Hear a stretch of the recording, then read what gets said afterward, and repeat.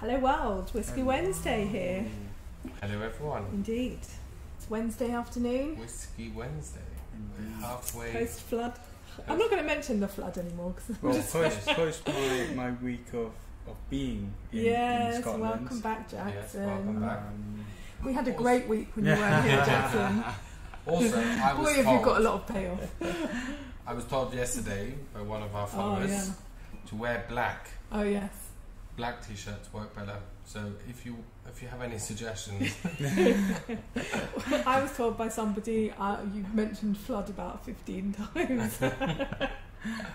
Well, it was the big event of the week. That was last week. We were just slightly overwhelmed by flood. How many's happened? About 4 or 5 now? There's a flood counter in the corner. How many times is Shelley going to say flood? Flood. It was definitely a broken week because I actually only had like 20 minutes of rain in Scotland in 10 days. Jackson, would you like to go back now? He actually did mention that if we ever set up a shop in Scotland, he would put himself forward. Glenn Fiddick told me, they were like, oh no, but it's not always like this. Hang on 1 second, do we want to hear this? No. They said to me, like, oh, it does rain here often, rain on the weekend. I'm not sure, because every day it's been better and hotter, so I'm kind of thinking that they've got all the sun and they just don't tell anyone. They pretend it rains all the time. Maybe. Absolutely. Indeed. I'm not convinced. What are we trying today? We are trying, actually, I'm a huge fan of the distillery Spey. Yes. I think they're a little bit like flying under the radar, but if anyone watched them, they're just like piling on the awards. Yeah. So that's the thing, that they've kind of, you feel like they fly under the radar for the average drinker, but at competitions they're all over. They are, you know? indeed. So, yeah, they're almost like a whiskey drinkers brand as opposed to I want to whatever from my uncle brand. They're they are like if you know. If you know. So this is definitely one. So this is Spey Trutina. Do we know what Trutina means? That's Latin. Note to self. Tell the boys what questions I might ask before going live on Facebook. I didn't read about it, but that's nice. I actually also love their bottles. It's like nice, long, very stylish, like elegant. It's quite heavy to pick up as well, just a little bit. They have a few in this range where they've used like Latin names for. So they've got the Trutina and they've got a 10. It's like 10, but it's like TENNE. Yeah, and it's hard to search for established because it's got all these funny little squiggles on the accents and everything. Fumet, that's the other one. Fumet, yes, that also, I have that one at home. I have the cast strength one. Yeah, and it's just slightly peated. It's just great. Indeed. But then, right, while we just leave this to nose a little and air a little bit, I just wanted to talk a little bit about our Cask Explorers because it's the end of the month, which means the Cask Explorers are coming up. So if you want to be a Cask Explorer, what is that, you say? Basically, every Sunday, the last Sunday of every month, I should say, we try some blind tasting whiskey. It's not blind, not those specifically, but it comes through your door. We do 4 blind whiskies. We're not motivated by branding or marketing, and it's up this Sunday. It costs just $19.99 a month to be, and you also get access to money off certain bottles. Blah blah blah. Lots of things. More to follow on that. Yeah, indeed. So join our club, but you'll find it on our website. So if you're interested in tasting some whiskey live with us, this could be your. We've got a really good pack this week. I know. I don't know. Actually. Jackson's not been in on it this week, but it's this coming Sunday, so you've got until probably today and tomorrow. If you're in the UK, it's a good time to order to make sure you get your pack in time. But meanwhile, this Spey. Yeah. So they've actually this got is really nice and fruity. 12 as well in their range. So I mean, I think they've been producing since 1990 in the current distillery. So. Which used to be like a watermelon, a croft. So it's really small, it's quite quaint, and their pot stills are actually in the same room as their mash tuns, I think. Oh yeah. So it's...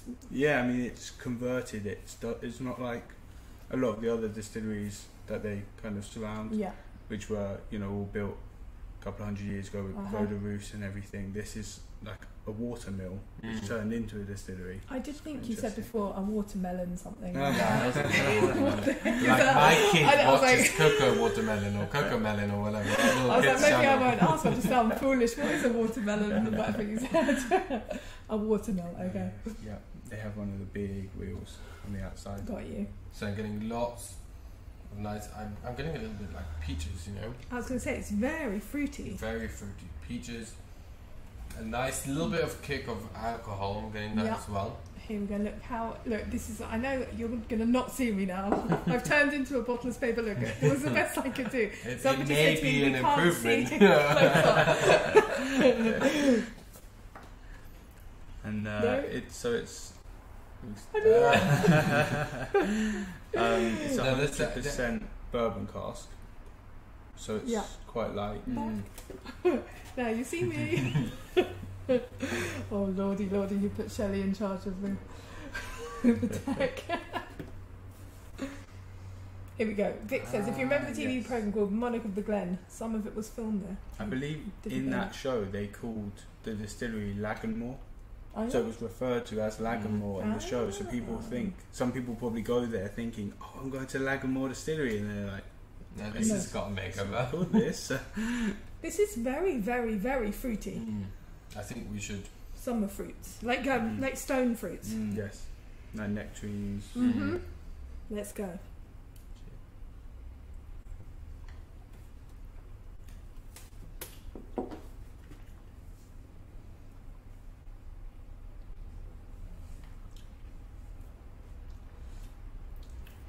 Oh, that's a really lovely dram. Where the fruity notes came all the way through the on the palate for me. For me, that's the one word I go to straight away is refined. Yeah. It's a very refined dram. You know, you're getting that sweet notes, but you're also getting a little bit of heat, but nothing that is too out of place. Yeah. Easy drinker. I like how it's light, but it's not overly oily. There's some. It's like a perfect summer drink. You know, it's not heavy. It probably would go really nice with one of those light cocktails. Like cocktails? Like you know, when you put soda water in. Oh, I don't know what it's called, but I'm not so into doing that, I'll be honest. Sometimes in the summer I quite like that with a little bit of ice. Maybe. But then do you lose the whole taste of the whiskey if you put it in a good whiskey? Or do you just do it with the blend of something? Depends how good you make. We had some great ones, like I think Scottish Sling was a whiskey cocktail they made up there. You know what, you told me the weirdest thing that Jackson said about his trip in Glasgow. They decide it's going to be a really good idea to take a Mars bar, which is chocolate caramel and biscuit, and stick it in a deep fryer and think it comes out better. I'm not sure why anyone would have thought that's a good combination, but when I come up to Scotland, I don't want that. That was so funny when I told you, and you just look at me like, so what? It's like, firstly, that's like a heart attack on the plate. Absolutely. This has got lovely, marzipan-y kind of notes on the end. This is really. The one thing I'm not getting. I'm not getting a huge hit of vanilla. You know, when you sometimes you drink a bourbon cask, you smell the vanilla, you taste the vanilla. I'm getting more, as we said, the stone fruits, that sort of thing. Vic says you can get deep fried pizza or something. No, deep fried pizza I can understand that. You know, that crusts up the base, and we have that locally as well, just to let you know. When you next come. But back on your point though, for me, bourbon cask really isn't my go-to. Yeah. I actually avoid it more than I go for it, to be honest. But this is really nice. You're right. I don't pick up any of those overly honeyed. I agree completely. Like kind of syrupy notes. Not at all. It's much more kind of natural. And another interesting thing that I'm getting a depth of quality which you don't always get on a non-age stated whiskey. Yeah. Because it doesn't feel a young whiskey, it doesn't feel short in my mouth. It's just lovely to drink. So how much is this? £37.75, I think. That for me is very good value. Yeah, £37. Yeah, they're also like they're kind of batch produced, so to speak. Like it's 18,000 bottles. I think the 10 and the Fumera are kind of similar, so they're not mass production. Obviously, it's not small outcome, but it's also that they're small, so they probably will go a lot bigger once. Bottled at 46%. The other cool thing I like about Spey is I like their relationship with monarchy. It's a very unique aspect. None of the other distillers really have that. You know, they have the royal choice and they have all the historic palaces, and that combination between the whiskey. They've got some lovely packaging on that. Maybe I should have brought one up to show everyone. Yeah, there's the royal and the chairman selection as well, isn't there? Yeah, so they do. The royal comes in a lovely blue box with the velvet, and it's really nice as well. They've definitely gone for very regal kind of packaging and styling of their brand, I think. I kind of guessed. I would have said this is going to be right out Vic Street. Yeah, it would have been Vic Street, but it's not got that vanilla-y aspect to it. But I don't think you'll mind. No, but like a south of 40 quid whiskey, this is jolly decent.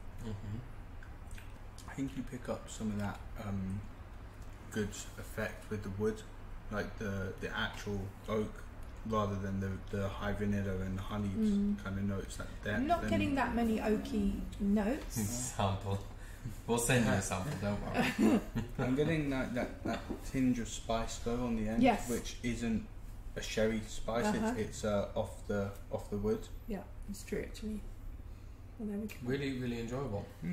The Spey Trutina. Just before we go, just another. I actually really love the new style. Like it's not new anymore, but it's quite cool. It reminds me a little bit of like Shelley and Alex. Absolutely. The best value whiskey subscription on the internet or anywhere. Absolutely. Anyway, join us if you're around on Sunday. Get your pack before then from our website, whisky.com. Happy Whiskey Wednesday, folks. See ya. Bye. Bye.